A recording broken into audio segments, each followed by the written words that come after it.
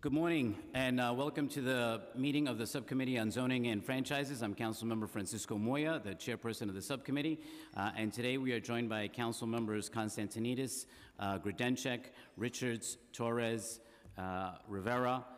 We are also joined by the Chair of Land Use, Chairman Salamanca, and Councilwoman Debbie Rose. Today we will be voting on a number of applications previously heard by this subcommittee, and we will hold one public hearing. Please also note that LU 419 for the Court Square Block 3 text amendment is being laid over. Today we will vote to approve with modifications pre-considered LU numbers 436, 437 for the 2 Howard Avenue rezoning in Brooklyn. The proposal would amend the zoning map to zone the project area from an R6B, a C24 district, to a C4 4L district, and would include a related zoning text amendment to map the site as a mandatory inclusionary housing area utilizing options 1 and 2. As proposed, these actions would facilitate the development of a new 6-story mixed-use building, including retail use on the ground floor and approximately 30 residential units, of which approximately 8 would be affordable under the MIH program. Our modification will be to remove MIH option 2, requiring the use of MIH option 1. Councilmember Ampry Samuels is in support of this application as modified by the council. Today we will also be voting to approve pre-considered LUs number 420 through 423 with modifications for 4 separate land use actions requested by the Department of City Planning and the Department for Housing, Preservation, and Development in connection with the Special Bay Street Corridor District rezoning in Staten Island. The Special Bay Street Corridor rezoning proposal would rezone approximately 20 blocks in the area of downtown Staten Island near the St. George, Stapleton, and Tompkinsville neighborhoods to require contextual buildings and new affordable housing and to promote economic development within a vibrant mixed-use downtown environment. Additionally, the proposal would facilitate new development with affordable housing, community facility, and economic development components on city-owned land. The Council is modifying the zoning text application in response to concerns voiced by community members regarding the urban design of anticipated new development and affordability levels for residential development. The Council is modifying the zoning text amendment LU 421 to remove both mandatory inclusionary housing option 2 and the workforce option. The final version will map MIH option 1 and the deep affordability option, which together require the deepest affordability possible. The Council is also modifying the bulk rules to require building heights in certain areas to more closely reflect the local neighborhood character. The Council is modifying the bulk regulations within subdistricts A and D, including the creation of 2 sub-areas within subdistrict D, establishing locally appropriate density, height, and setback rules.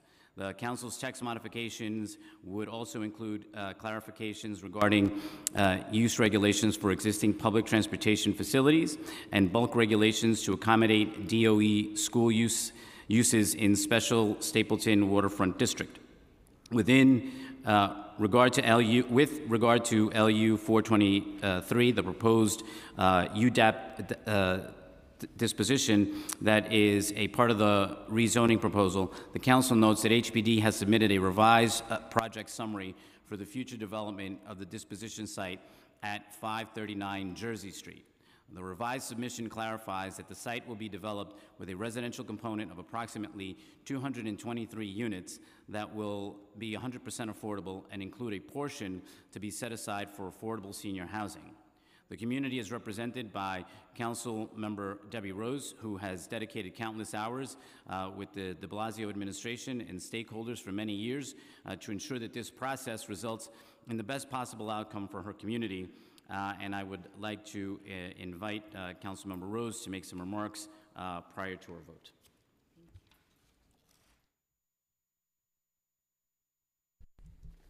Thank you so much, Chair Moya.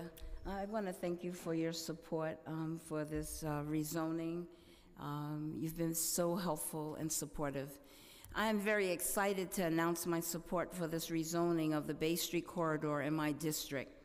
The road was long, but with the guidance and the input from my constituents and the many stakeholders, I have secured the necessary funding and commitments for the next chapter of the story of the North Shore. For too long, planning on Staten Island has been haphazard or non-existent. Today, we have before us a blueprint for a well-planned future. Through many negotiations over nearly 4 years, I am pleased to be delivering several critical community investments that respond to the needs of the existing community, while also providing a sustainable path for the future of the North Shore. First and foremost, I have secured a commitment to fully affordable housing on publicly owned property as a part of this project. The North Shore is not a gated community, and I have maintained a commitment to ensure that no one feels shut out of their own neighborhood. The 2 phases of the Homeport site on the new Stapleton waterfront will include approximately 600 affordable housing units, with 30% of the units in the first phase of development for residents making up to 50% AMI, guaranteeing that a broad spectrum of residents will be able to access new affordable housing in a desirable waterfront location. We have also secured commitments to build 100% affordable housing at 539 Jersey Street, which will have a minimum of 25% of the affordable housing on the site to serve households making less than 50% of AMI and 90 units of senior housing. Not only have we secured 100% affordable housing on the waterfront, but the School Construction Authority will build a brand new, approximately 600-seat elementary or elementary intermediate school on the site as well. I have fought hard to make sure that the much-needed school seats in our district are actually built. Along with the new waterfront school, SCA has committed to another new elementary school at the old Hungerford School site and to build a new annex for PS 13 to provide additional seats. That's 2 brand new schools, in addition to the one we are currently building on Targee Street. To ensure that residents have access to adequate open space, we have secured the building of 12 acres of continuous waterfront esplanade that will include open space amenities such as playgrounds, basketball court, dog runs, picnic area, pickleball. That seems to be, I don't know what it is. So don't hurt me, people, because I don't know what pickleball is. And comfort stations. A key connection, the proposed Tompkinsville Esplanade between this new waterfront development and the ferry terminal has been long discussed, but it is now finally funded with, and can we, I think it's $74 million to complete it. This will give residents in the corridor and beyond new options for commuting and recreation. No longer will pedestrians and bicyclists need to compete for space on limited roadways. The Tompkinsville Esplanade will provide a safe, pedestrian-oriented space that will close the existing gaps in the North Shore waterfront and will include resiliency measures for a safe and sustainable future, a key piece in my long-term vision for a continuous North Shore esplanade that makes the waterfront publicly accessible and not just for those who can pay for it. The administration has committed to 100 vouchers for North Shore families to move out of shelters into affordable housing in the North Shore. Several agencies have also committed to dedicated legal services for residents of the North Shore who may face displacement as development occurs. We have also secured $15 million in necessary sewer infrastructure work along Bay Street to ensure new development does not create flooding or drainage issues. This funding is separate from the $45 million in new sewers, the realignment of Front Street, and the utilities at the Stapleton waterfront.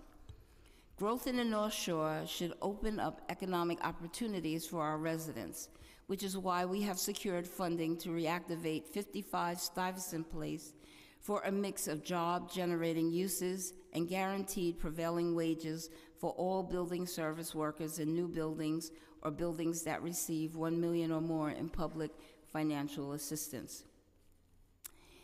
And finally, the long-delayed rebuilding of the Cromwell Recreation Center at the Lions Pool. For those of you who are listening, have no idea what that means, but to the people in my district, that was huge, and that was, I was told, better be the deal breaker. So that will be located at Lions Pools, which was damaged beyond repair in 2010, is fully funded. The $92 million in new funds will ensure that the Cromwell Center will be built on the Lions Pool site with an anticipating opening of the community center in 2025. We will not and did not allow them to put this in the budget in the out years. This will be in the 2020 budget. This neighborhood anchor will provide a variety of recreational activities identified in the previous community engagement process, and we have guaranteed that the city will work with the community on the design and programming at the new center as plans are finalized. We have a series of other commitments that I don't have time to list here because Chair Moya is rolling his eyes at me. But I believe my constituents will be pleased with the $250 million package we delivered for the North Shore. All of these commitments include many strategies to ensure that the North Shore is better equipped to deal with the new housing and population growth accompanying this development. I fought for the city to make good on their prior commitments. I fought for the best for the North Shore and fought to respond to the stakeholders who voiced their concerns. With local stakeholder support, I believe we have reached a plan that will meet the needs of our neighborhoods, but more importantly, will be a roadmap to a new investment in Staten Island and create vital opportunities for the future of our borough. And finally, I want to thank the City Council Land Use team, who are just absolutely phenomenal. Raju Mann, Amy Levitan, John Douglas, Arthur Hand, Kevin Coate, and Kelly Rosa, who we became like roommates through this process. I want to thank you. Without their expertise and dedication to this project, we would not be here this morning. I want to also say thank you to my staff, my Chief of Staff, Christine Johnson, and to Vince Grignani and Issa Rogers for their dedication to this project as well. I urge my colleagues to vote yes on this application, and I want to thank you, Chair Moya, and always the Speaker of the City Council for your support during this process. Thank you. Thank you, Debbie. Congratulations, and for the record, I was rolling my eyes at Salamanca, not you.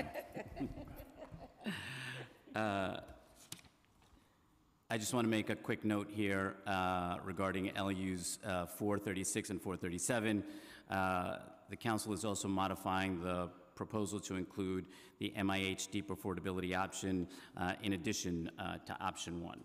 I now call for a vote to approve with modification, the modifications I described, preconsidered LUs 420 through 423, and preconsidered LUs 436 and 437. Council, please call the roll. Chair Moya. Aye. Councilmember Constantinides. Aye. Councilmember Richards. Congratulations to Councilmember Debbie Rose on a job well done, and to the chairs, I vote aye. Councilmember Rivera. Aye. Councilmember Torres. Councilmember Grodenchik. I vote aye on all. I congratulate Ms. Rose. And pickleball is for people that are a little pickled, let's put it that way.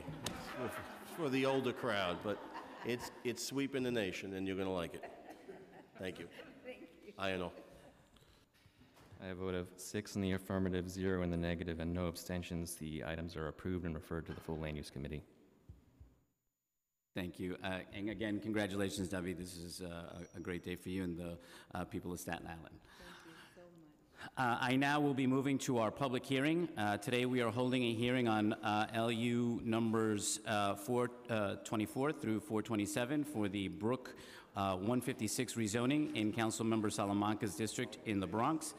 The applicant seeks approval for a zoning map amendment to rezone the existing R7-2 district to a C6-2 district, a related zoning text amendment to map the site within a mandatory inclusionary housing area with MIH option 1 and option 2, approval for the disposition of city-owned property, and a special permit to allow development on or over the rail yard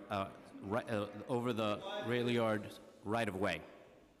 As proposed, these actions would facilitate the development of a new 9-story mixed-use building with approximately 54 affordable housing units, approximately 1,100 square feet of community facility use, and approximately 1,300 square feet of open space. I now open the public hearing on this application, and I would like to turn it over to Chair Salamanca for his remarks. Thank you, Chair Moya. Good morning. Welcome. First, I want to thank the land use staff and HPD for working with us. Just to give you a little history as to what's happening in the South Bronx, I've been in office for a little over 3 years, and in the 3 years that I've been in office, I've approved over 4,900 units of 100% affordable housing, all mixed income housing, ensuring that we have housing for the homeless families. You know, I have this, I'm pushing this 15% homeless set aside. I see that as part of this project, you are recommending a 17% homeless set aside. And I also believe in mixed income, ensuring that extremely low families have access to housing, and also our working class families have access to housing. The concerns that I have with this project is that I feel that you're in your income bracket, you're going a little too high in terms of your 90% AMI. I find it irresponsible of me to approve a project where your 90% AMI units are higher than my 30% AMI units. And I've made this clear to HPD, and I've made this clear to the developer, and I made this clear to the land use team. I look forward to your testimony. I look forward to having a dialogue. But you know, me setting a line on the sand, I cannot support a project where 90% AMI units are higher than the 30% AMI units, and I cannot support a project where there's MIH option 1 and option 2. The only MIH option that I will be supportive of is MIH option 1. So I hope that we can come to an agreement. This is city-owned land. This is not privately owned land. And I believe that when we're talking about city-owned land, we should make it affordable for those residents that live in that immediate community. Thank you, Mr. Chair. Thank you, Chair. Just before we begin, I just want to recognize that we've been joined by Councilmember Landsman, and I just want to quickly open up the rolls for the vote. A continuing vote of the land use items, Councilmember Landsman. By a vote of 7 in the affirmative, 0 in the negative, and no abstentions, the items are approved and referred to the full land use committee. Thank you. Ted Weinstein? Michael Wadman? Genevieve Michael? How are you?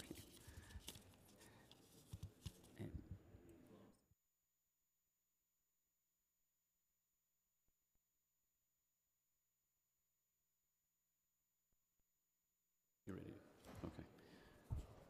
Okay. Council, if you could swear in the panel.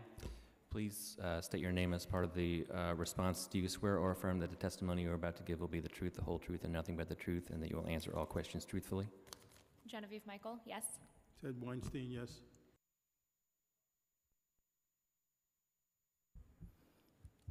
Thank you. You may begin. Land use numbers 424 to 427 are related to ULURP actions pertaining to disposition approval of a city-owned lot, a zoning map change, a special permit, and a zoning text amendment in order to establish a mandatory inclusionary housing area for a project known as Brook 156, located at 740 Brook Avenue, Block 2360, Lot 3, in the Melrose section of the Bronx in Council District 17. Brook 156 will be developed by the sponsor, Phipps Houses, who proposes to construct a residential building under HPD's Extremely Low and Low Income, or ELLA, program. Under the ELLA program, sponsors develop buildings in order to create low-income rental housing for families with a range of incomes from 30% to 60% of the area median income, and projects may include a tier of units with rents targeted to households earning up to 100% of AMI. Subject to project underwriting, up to 30% of the units may be rented to formerly homeless households referred by the Department of Homeless Housing or other public agencies. The project consists of the city-owned lot, Lot 3, and adjacent privately owned lot, Lot 1. Lot 1 is a formal rail right-of-way, inactive open-cut railroad trench. Both lots were designated as part of Urban Renewal Site 404 under the Mott Haven North Urban Renewal Plan, the Mott Haven Plan, in 1994. It should be noted that while the Mott Haven Urban Renewal Plan will not expire until the year 2034, the land use restrictions of Site 404 did expire in 2008. Land use number 424 is related to an amendment of the zoning map. The change seeks to change the R72 to C62 in order to facilitate the construction of more affordable units than would be allowed under existing zoning, and a building that is consistent with the density of the surrounding area. Land use number 425 will facilitate the construction of a 9-story building with approximately 51 affordable dwelling units, plus 1 unit for a superintendent. The unit mixture is comprised of 11 studios, 19 one-bedrooms, 14 two-bedrooms, and 8 three-bedrooms. Targeted incomes will be between up to 30% and up to 80% of the area median income, with up to 20% of the units targeted to 110% of AMI. Rents will be affordable to families from 27% to 80% of AMI, with up to 20% of the units affordable to families with incomes up to 90% AMI, although obviously understand those conversations are ongoing. Amenities include approximately 1,119 square feet of community facility space, a fitness center, and laundry room. Land use number 426 seeks approval of an amendment of the zoning resolution in order to establish a mandatory inclusionary housing area mapping option. Option 1 requires 20% of the units be affordable to 60% of AMI, with 10% required to be 40% of AMI. Proposed affordability for the project far exceeds the option 1 minimum. Additionally, HPD will be requiring at least an additional 15% of the units be permanently affordable for at least 40% of the units. Land use number 427 seeks approval of a special permit that will allow for a development over a formal rail right-of-way. So in order to facilitate the development of the Brook 156 project, HPD is before the council seeking approval of land use numbers 424 to 427.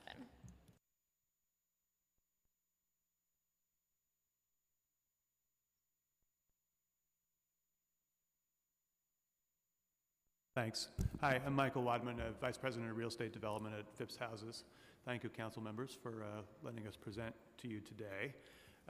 Given the description of the project that you just received, I'll try to focus on items that are not duplicative. You see the project location here at the corner of East 156th Street and Brook Avenue. It's just north of another Phipps Houses development called Villa Verde, quite near the La Centrale development and a lot of the other housing going up in, and that has gone up in Melrose. This is a key area for Phipps. We own about 2,000 apartments in this general part of the Bronx. We also provide a lot of social services in this area, and this is a site that we've owned since 2011, so we're pretty excited to be here talking to you about it and looking forward to resolution of any open issues and proceeding. Phipps is the largest not-for-profit housing developer, owner, and manager in New York City. We've been around since 1905, and we're committed to keeping all of our housing affordable, essentially in perpetuity. We've only lost one project to unaffordable forces when we were sued by our limited partners many years ago, so you can count on us to preserve this important community asset. The zoning actions were already listed, so I'll pass over those if you don't mind, and give you a little more feel for the building. On the community facility space, I'm not sure if I heard that the number was right in the earlier presentation. It's 1,100 square feet. Okay. All right, my apologies. Good. I just wanted to make sure I was hearing that correctly. That's space that we expect our social service agency, Phipps Neighborhoods, to occupy.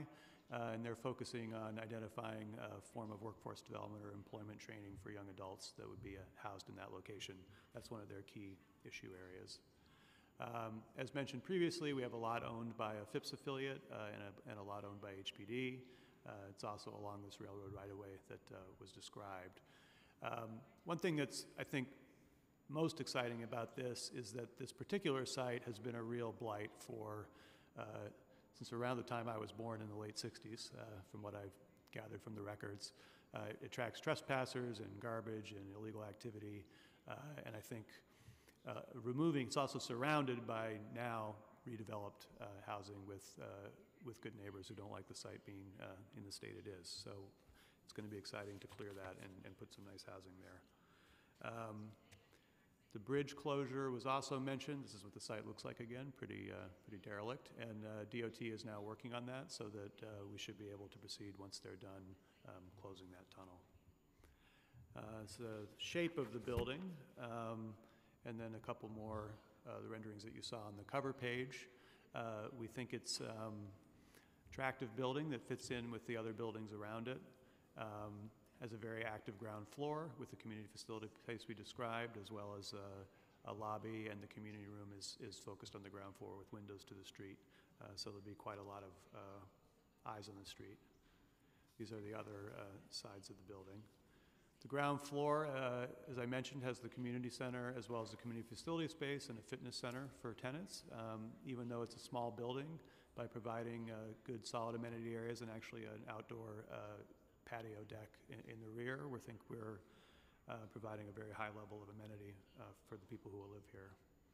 That's a typical floor, apartment distributions, lobby. So we're really looking to make this not a low-income looking building, regardless of the deep affordability that we'll be providing. As discussed, the conversations are ongoing on the specific median income bands. We are, FIPS is really willing to implement whatever is agreed upon, serving formerly homeless as well as 30, 40, 50, 60, 70, 80, 90% of median. We think, we support mixed income housing completely, and I think by providing this kind of level of mixed income community, it adds a lot to the building as well as to the neighborhood. As I mentioned, we have amenities, a fair number of family-sized units. We're also looking to conduct outreach to senior citizens for the smaller units so that those units can be put to better use. This is the unit distribution and another just general description since the specific affordability is still under discussion. Yeah, of course. Sorry. Yeah.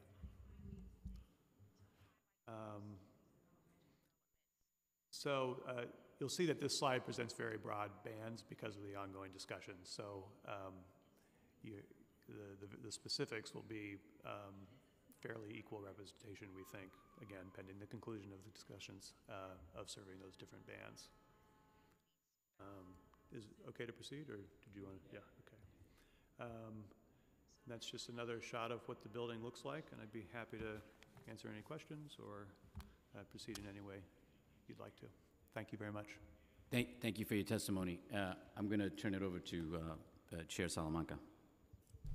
Thank you for your presentation. It's good. Total number of units. Your presentation, though, with the unit sizes, the 1, 2, and 3 bedrooms. Okay, 55 units, percentage of units. All right. It's good to see a good size of 3 and 2 bedroom units. I mean, that's an ask that we've had in the community, so I thank you for that. A question for HPD. Have you released your new term sheets already? We have not formally released our new term sheets. I think, as you know, we've been considering some changes and starting to work with developers towards changes, but have not formally released them. So what term sheets are they working out of? Their presentation has formerly homeless, 30% to 80% AMI, but HPD's presentation is up to 90% AMI. So, I mean, they're working off of the ELA term sheet. I think it's, you know, our folks here can correct me if I'm wrong. I think we've been doing a little bit of a hybrid of both like what the current ELA term sheet is, as well as we're looking at some of the changes, I think, to make the program really work. But again, I think as far as the specific AMIs on this, just still working out where we're gonna land finally. So to Phipps, when you got an approval in February of 2019, in front of the community board, the presentation that you made was what AMI levels? But it was the slide that you see here. The slide that I see So here. the Can fairly you show us? broad. Up to 80% AMI. But yet, you're here in the council asking us to approve 90% AMIs.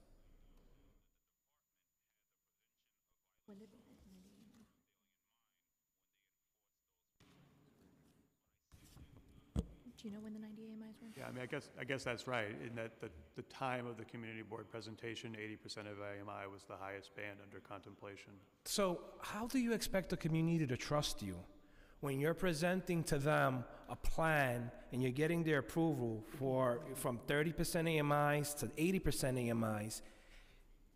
You went to the borough board and got borough president approval with that same plan, and you're here in the council presenting a different plan.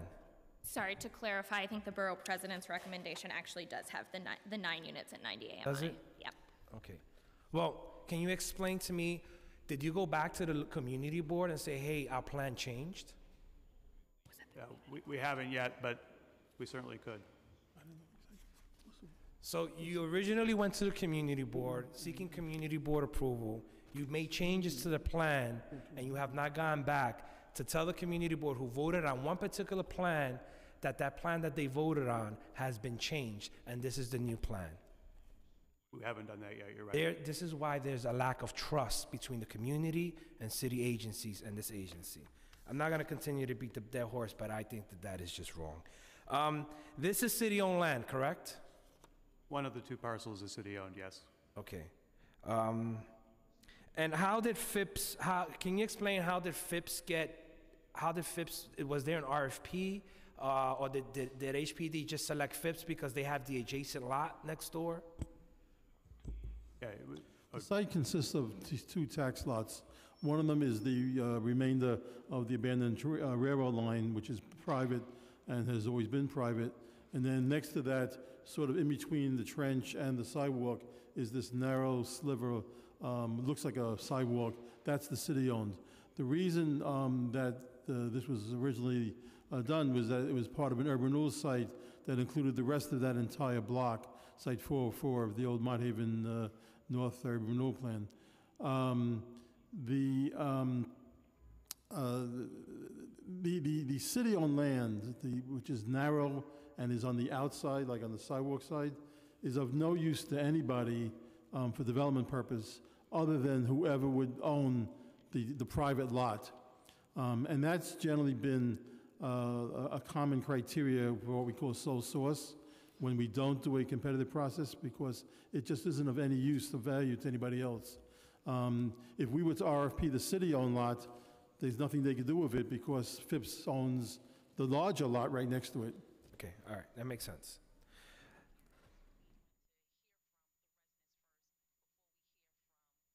So this development would be 9 stories, 55 units. That's Kind of correct. big building for just 55 units. It's not a big building, or It's kind of pretty, normally when you get a 9-story building, you get more units. Is it because of the way the it's lot the- is designed? Yeah, the parcels are pretty small, Okay. first of all, but also there are some constraints on All right. constructability. What is the developer fee that you'll be getting out of this project? So we The follow. dollar amount, Say it again? the dollar amount as a developer fee. So it's typically 15% of cost. I think in this case, that's about $3 million. What's the total cost of the building, of the project? About 30 million. I'm sorry? About 30 million. 30 million. Sorry, I can double check a little more specifically. Please do. Yeah, it's approximately a $30 million project. The maximum allowed fee is typically 15% of that. We're typically only paid more like 2 to 5%, sometimes a little bit more. So my calculation is 15% of 30 million is 4.5 million. Right. The budget doesn't support being paid that amount, but there will be, so much of that will be deferred and paid out of cash flow over time. In my conversations with HPD about moving around the AMIs and getting more of an equal distribution in the 30 and 40 and 50 and 60 and having less in the 90% AMI units, HPD mentions that there's a gap right now. Can you tell me what's the current gap now? Yeah, the last version of the numbers we looked at, the gap was about $2 million. Okay. And should they make the changes Actually, that like I'm 3 recommend? I'm sorry. Sorry, I think the last version I have seen from our folks was at 3 million. $3 million gap? And should there be changes, the changes that I'm recommending, how much of a gap would that mean? I don't have those numbers. I think it would depend on various scenarios, but I think any change would pretty considerably add to that gap. All right. Question to HPD, and I've seen this before. We've approved projects here in the council where we've agreed to certain AMI levels. It's gone through subcommittee, it's gone through land use, it's gone through the council, it's been approved, and HPD doesn't close on a project a year from now, a year and a half from now. Things happen, I understand. But I've had developers come back and say, Salamanca, you approved this project a year ago, a year and a half ago. These are the AMIs. This is what was agreed upon. Now we have to change the AMI levels. How often does that happen? I can't speak to how often it happens. I think it happens occasionally. I think the unfortunate reality is, as you know, our tax credits are a finite resource, and we end up with projects that I think are hugely expensive or where we can't make the numbers work. So occasionally we will have to go back if things have changed to try and reassess. But I think our goal is for that not to happen, but don't know the exact number of times that it happens. All right. You mentioned affordability of this project. Permanent affordability will be 40 years?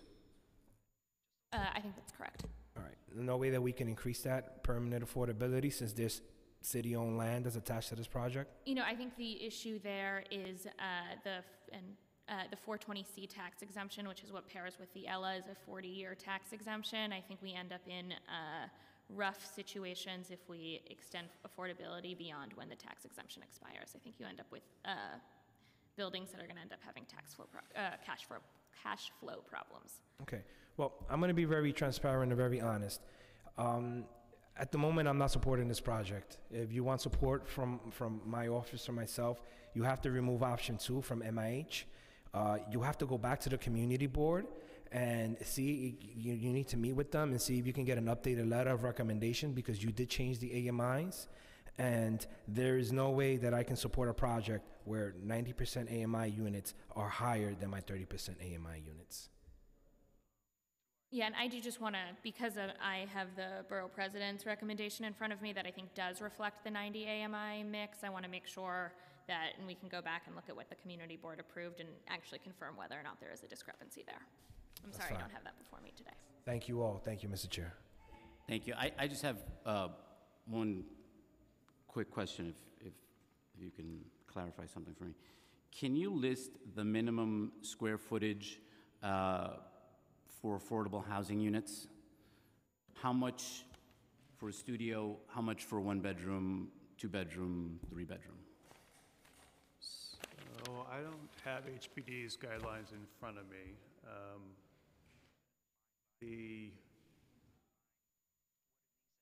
These unit sizes that you saw on the slide are not the very bare minimum sizes, but they're probably in the lower half of the range that HPD provides. As you know, the design guidelines were revised a couple years ago, and they did produce a smaller set of units than previously. So, from my understanding, New York City sets a minimum apartment size for affordable housing. Market rate buildings do not have to follow those regulations, correct? Correct, other than zoning requirements. Right. So the apartment square footage for this purpose is to measure the inside face of the walls. It says that a studio apartment minimum is 400 square feet. Is that correct? there are different calculations of square footage. In the zoning code, that 400 is measured a different way than that 361 you see here. We're fully complying with zoning. So explain that to me. Well, they're different. I mean, the zoning code is looking at floor area as zoning defines it. It has. Can you just speak into the mic a little bit more? Yeah, sorry. And a way of calculating that. The type of square footage you see for the purposes of an architect talking about the square foot of the unit isn't calculated exactly the same way. But if we have a minimum size, correct? I'm HPD, I'm going to you now, right?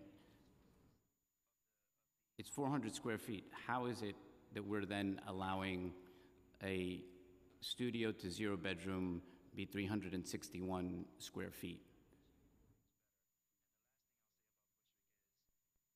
I don't have the answer to that in front of me. I can certainly follow up with you guys to make sure we're not getting anything. think I'm that'd be sure really there is an important. explanation, but Just because the requirements that I'm seeing right here, what the breakdown here is much less than what the city has in terms of requirements for a minimum size unit for affordable housing. 1 bedroom is 575 square feet, 2 bedrooms is 775 square feet, 3 bedrooms are 950 square feet.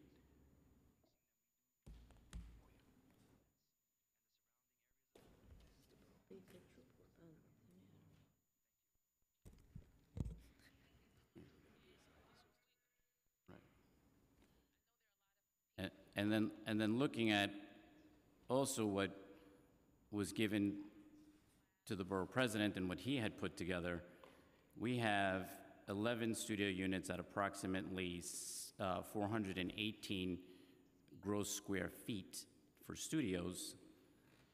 The 1 bedrooms were at 645, 2 bedrooms at 813, and the 3 bedrooms at 1,109 square feet.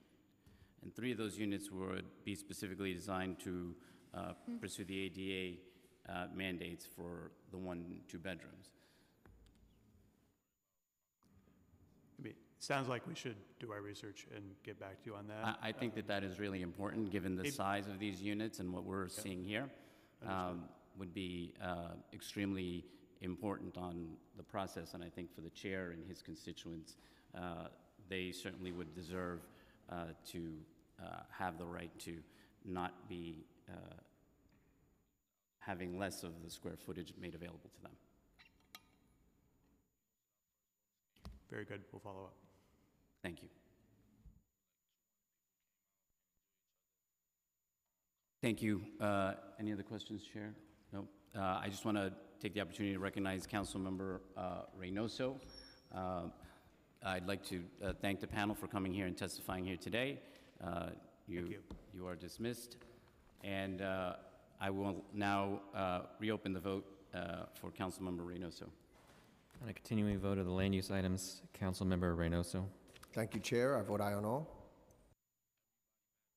I have a vote of 8 in the affirmative, 0 in the negative, and no abstentions. The land use items are approved and referred to the full land use committee. Are there any other members of the public who wish to testify? Seeing none, I now close the public hearing on this application, and it will be laid over.